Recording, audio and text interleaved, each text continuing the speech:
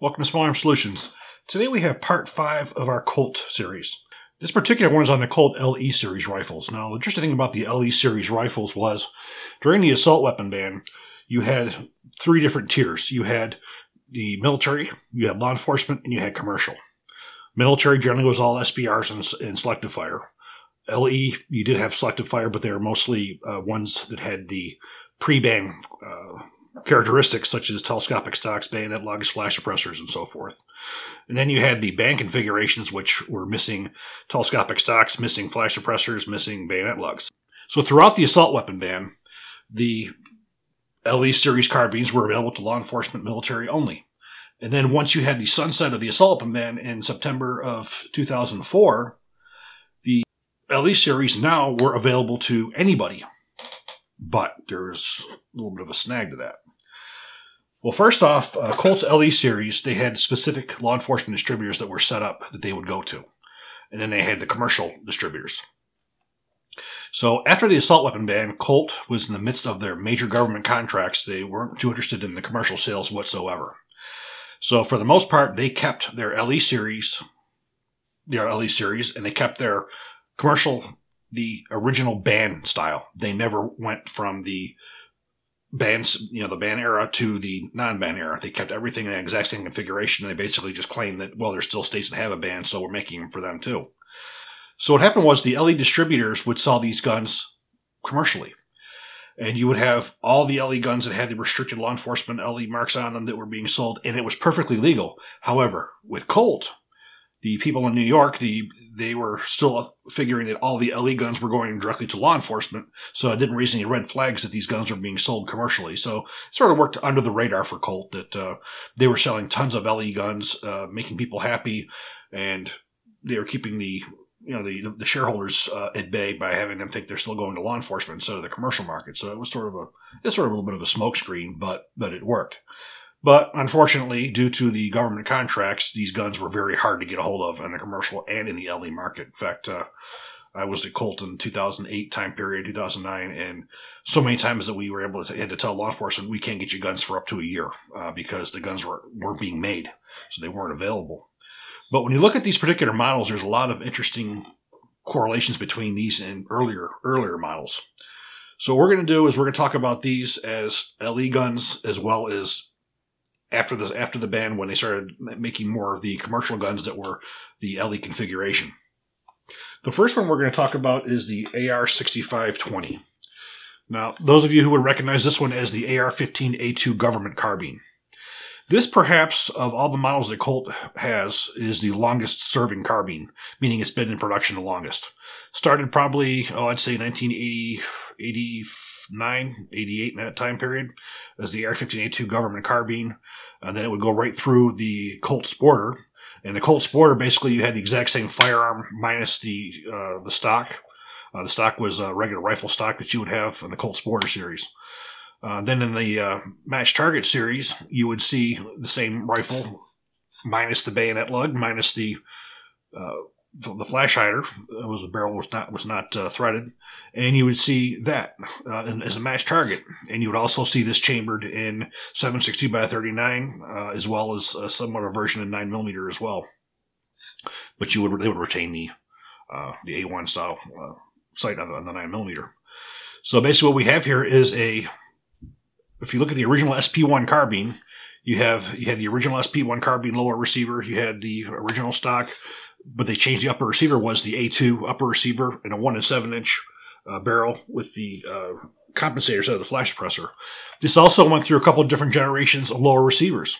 Originally, it had the standard large pin AR-15A2 government model receiver. From there, it went to the Colt Sporter series with the auto sear block, and you had with the various different front pivot pins. This is a later version. I probably would put this version probably pre-2008 because around 2009 is when Colt stopped producing the single heat shield.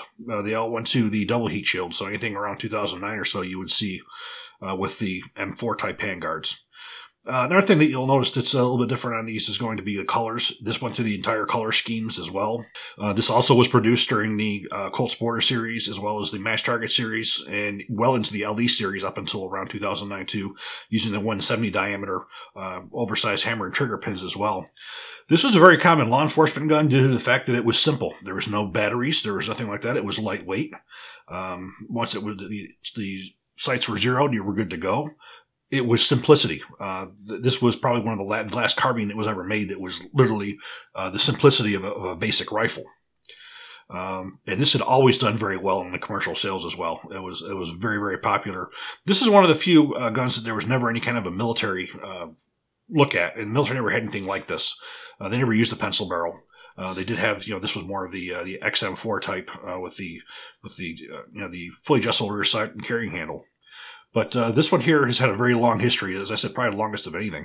The next one we're going to look at is the AR-6721, or the Colt AR-15A3 Tactical Carbine. Now, what we have here is basically this an M4 type carbine. You have a detachable carrying handle with a mil standard 1913 rail flat top.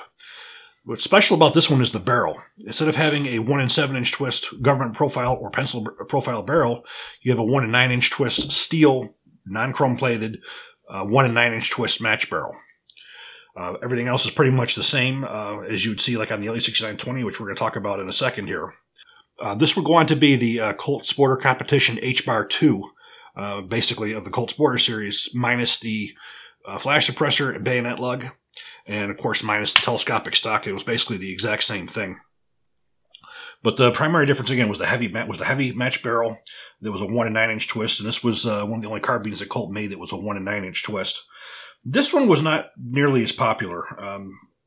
I really can't say I remember too many sales of these to law enforcement because it just sort of defeated the purpose. You wanted the chrome-plated barrel for corrosion resistance for being in a squad car.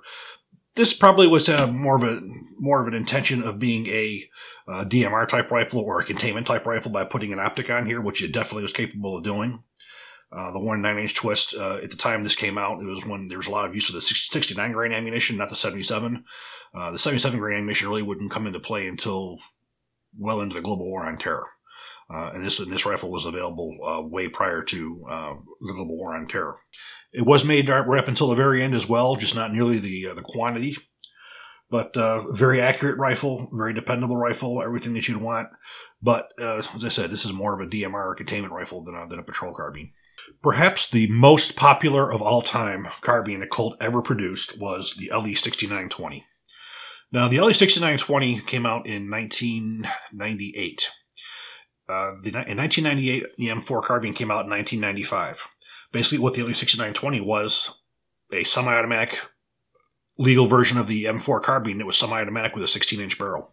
So basically, what you had was a U.S. government M4 with a 16-inch barrel, and it was semi-automatic only. And this was undoubtedly the most in demand and the most popular of all time for Colt. This particular one here, I have had modified, obviously. I have the M4 Raz on here. I had put on there just because of the fact that's how these left Colt for the U.S. military. They had the Montec backup sight. These left in a couple different ways. They had the M4 double heat shield handguards. The early rifles came with a detachable carrying handle, like you saw in the AR-15A3 Tactical. And those, again, those were just a waste of money because people would rip them right off and they would put optics on them. And Colt eventually would go to selling just the backup sight for the U.S. government. They would stop with the carrying handles. All of them came with the Montec backup sight. And then eventually the LE guns were the same thing. They would have backup sights on them. But you'd see Montec, you'd see Magpul, you'd see some different types of backup sights that came on those. You had the full range of lower receivers, but you always had the push pin. You never had any of the ones where you had the screw and collet or whatnot. You always had an M4 type lower receiver. You started off with a 170 diameter hammer and trigger pin, and then around the 2009 period is when they got rid of the oversized hammer and trigger pins and went back to the original mil spec. You always had the mil spec stock on them. You always had the 1 7-inch chrome line barrel, government profile, F-mark front sight base.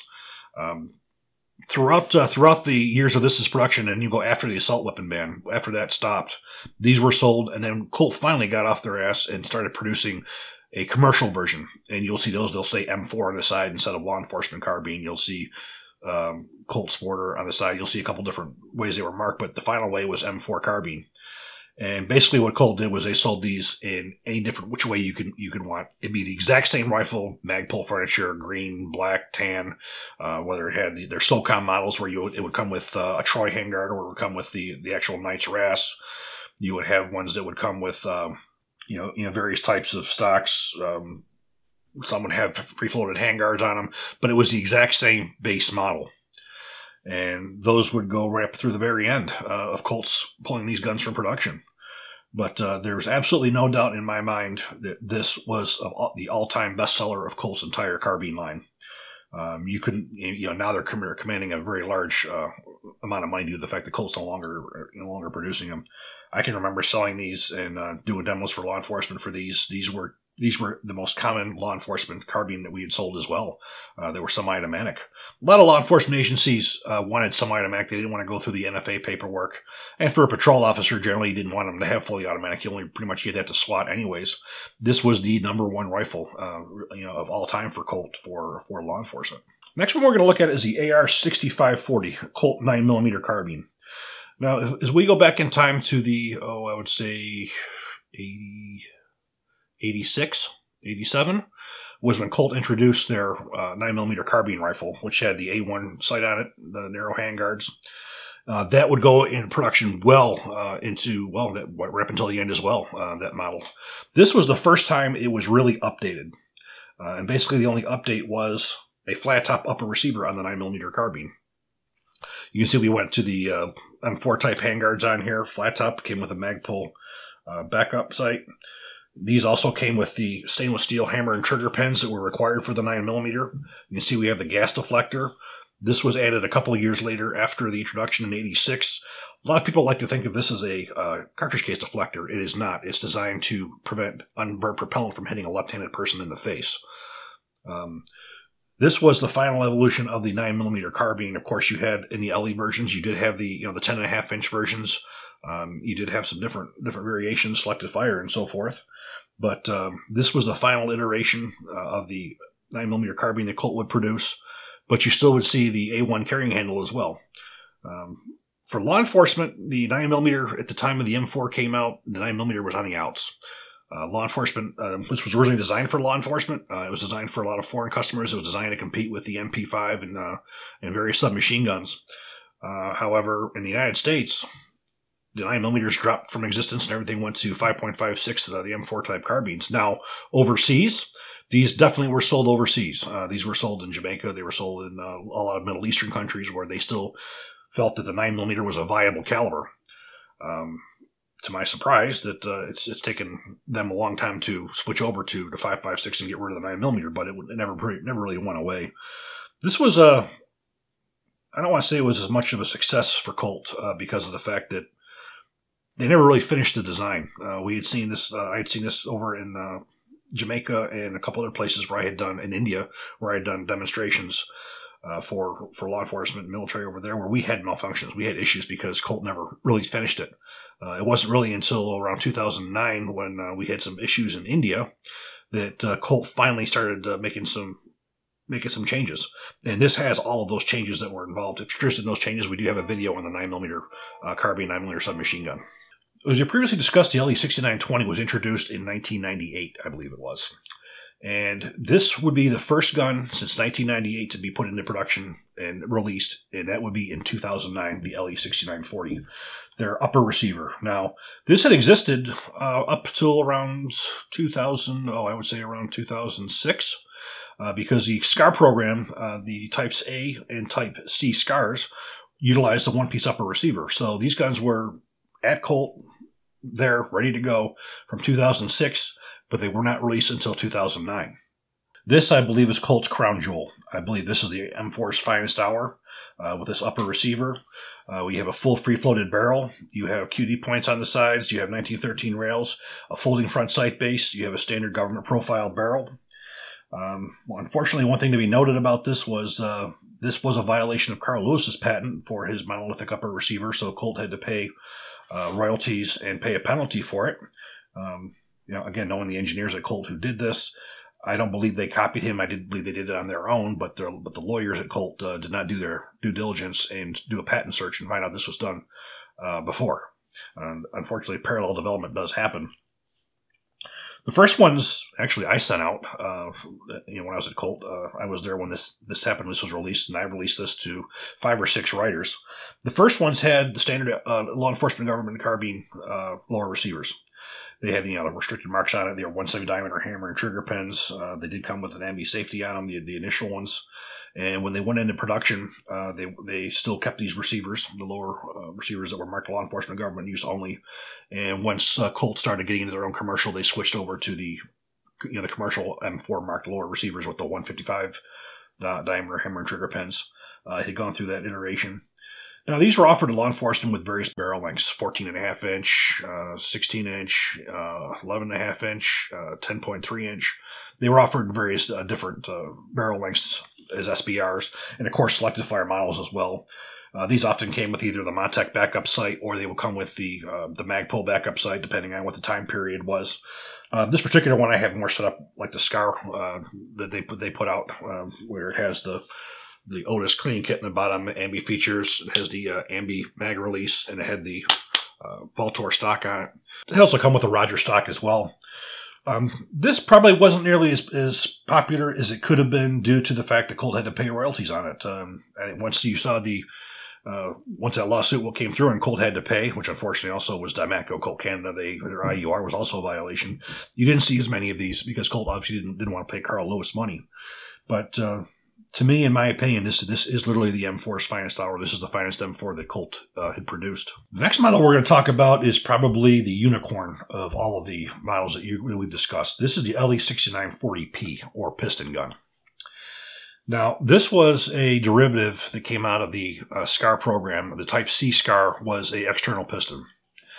And throughout the global war on terror and throughout all the controversies of there's a better gun and you can't have it, HK showing their 416 and so forth, Colt had an external piston gun that's gone through a few different developments. It went from the Type C SCAR to the LE1020 to the LE6940 advanced piston carbine, which is what you see here. Colt did not introduce this until well after 2011, 2012, in that era.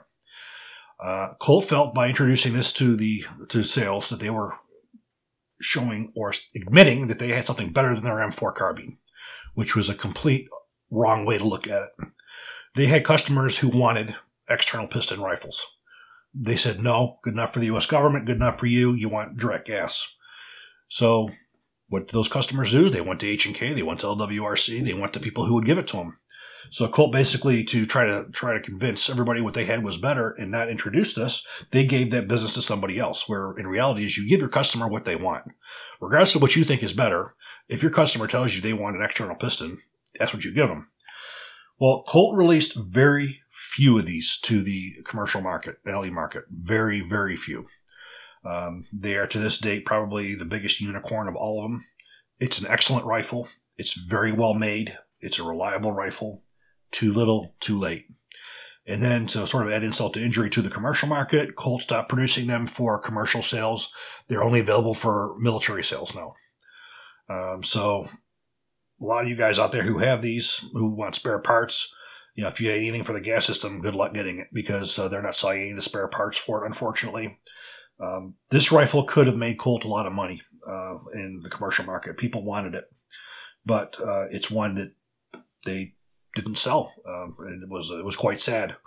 But any of you guys who are looking for collector's models, if you come across these are collector's rifles. What we have here is the AR-15A4 government carbine, AR-6720. Basically what we have here is an updated version of the AR-15A2 government carbine. We have the exact same rifle with a flat top upper receiver. So we took the pencil barrel, we took the front sight, we took everything that was about this rifle and modernized it with the M4 feed ramps. We modernized it with a flat top upper receiver. Now, I got to say something about the AR-15A4 name. That is not Colt. I always believe in giving credit to where credit is due. In 2008, many of you guys have known the name Ken Elmore. Ken Elmore is owner of Specialized Armament Warehouse. He decided he wanted to get a commercial version of the M16A4. So what he did was he came up with a bill of materials. and he presented it to Colt with the drawings of a AR-15A4 logo on the left-hand side, which basically all Colt had to do was to take a government upper receiver and slap it onto a standard lower receiver with a stock on it and put the markings on it.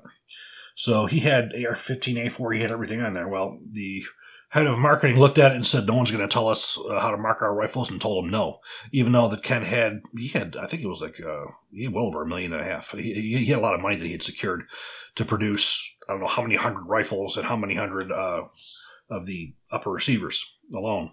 So Colt refused it. So that is where AR-15A4 came from. It was not Colt, it was anybody else, it was Ken Elmore. So this was the updated version. This didn't come out until probably I probably would say mid 2000s, 2015, 2016, in that area. It was around maybe a little bit earlier than that is when this came out.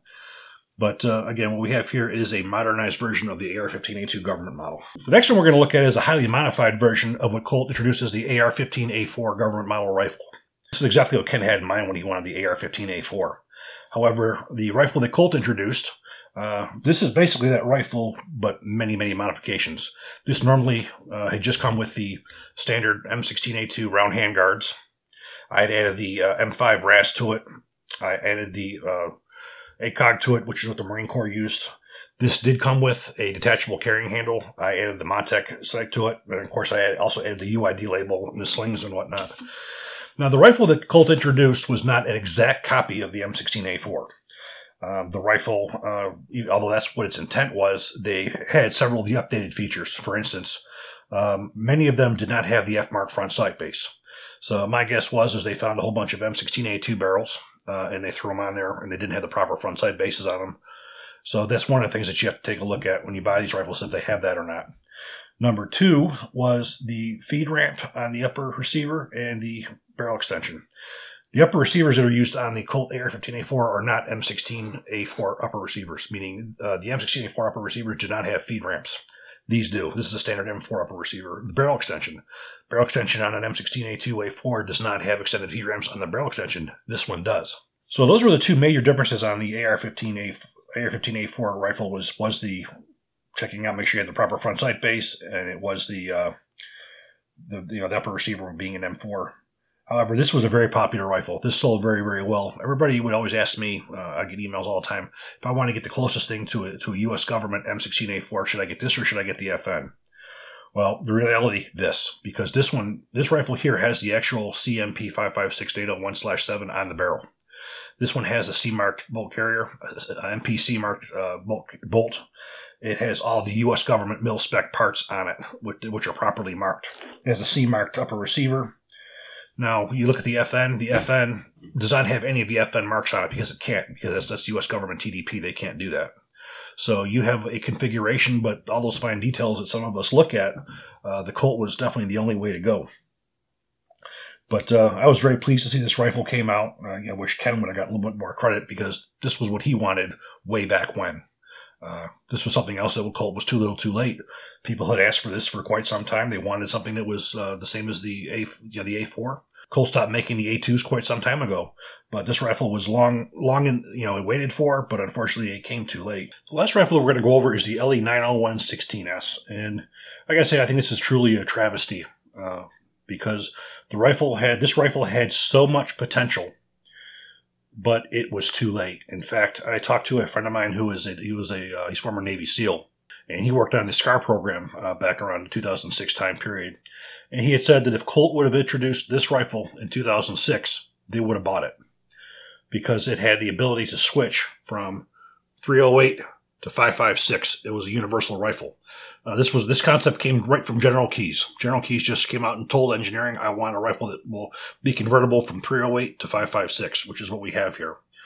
This was developed by a former Colt guy named Larry Robbins. This guy was a true genius, mechanical genius. He's probably one of the best gun designers that's probably still out there right now. But what we had here was a 308 rifle. Now, what we see here is a grounds-up rifle.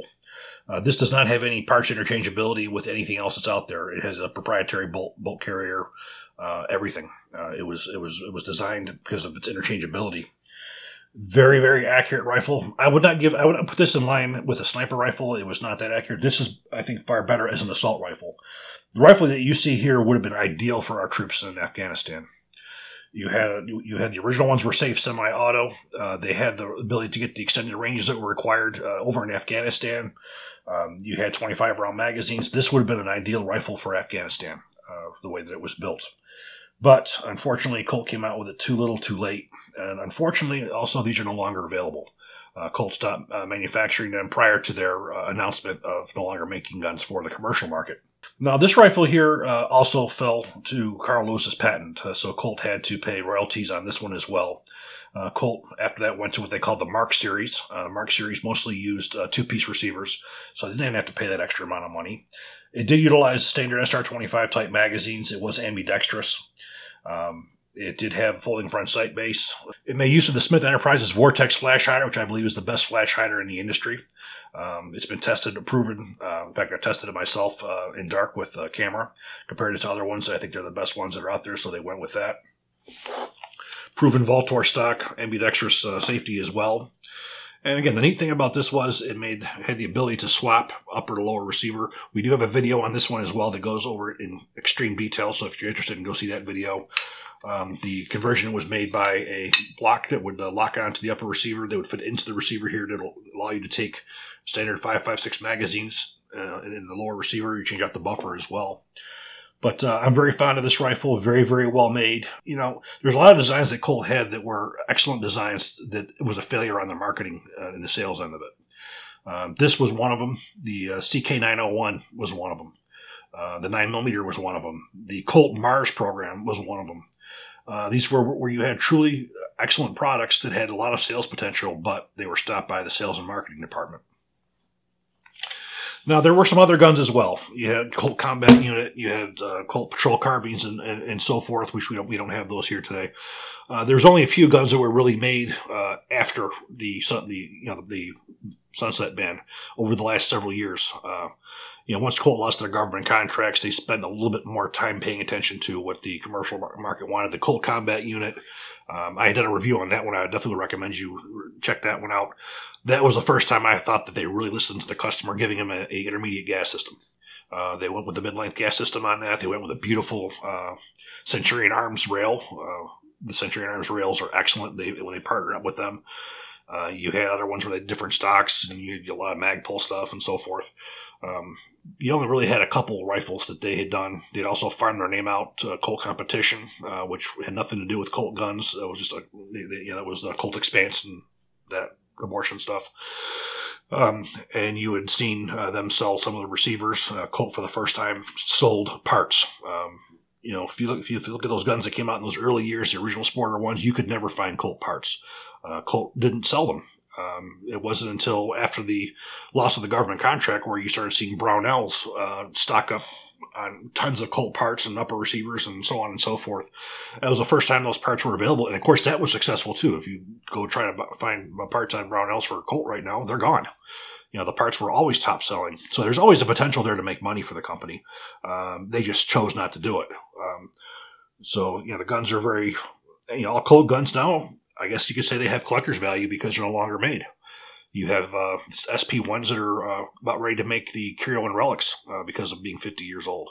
The Colt guns that you had seen over these last several videos was the evolution of the weapons platform. You had an evolution of variations, updates and components, updates for government contracts, and then you saw sort of a down curve after they lost their contract where the parts weren't being made in-house. You didn't have barrels that were made by Colt. You didn't have receivers that were made at Colt. You didn't have the bolt carrier groups. Where you had prior to that, you had full production lines of bolts, bolt carriers, barrels that were at Colt, which the quality was astronomical. Colt. One thing that nobody can ever take away from Colt is they are probably one of the most successful mass producers of incredible quality firearms in this country.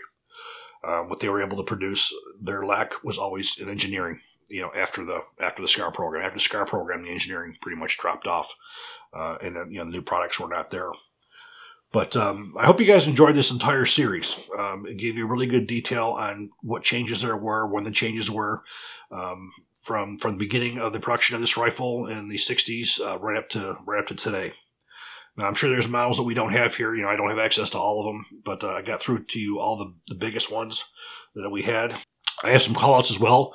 Brandon at the Gun Room in Shenandoah, Texas, for loaning weapons.